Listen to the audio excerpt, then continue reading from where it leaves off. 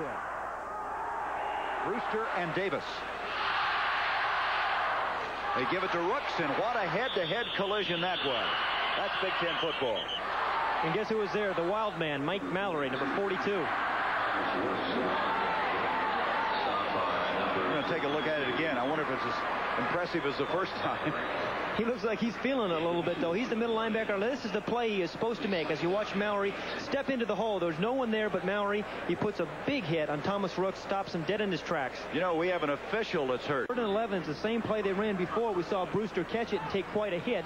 This one is an option route by the tight end. The ball is pretty good protection. They had a blitz on, but good coverage by Cochran, Cooper, and the rest of the defensive secondary of Michigan. Did you see Mallory? He did a swan dive trying to get to Trudeau. Well, they call him the wild man. That's right. For good reason. Now, they're going to have to punt. I guess they figure kicking into the wind is too far for Chris White. And so the kick will be Sigourney. High snap. He's trying to keep it in play. He got it very high.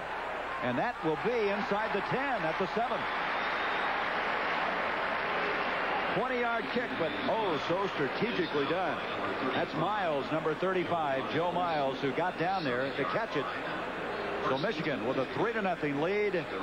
They have the football when we return.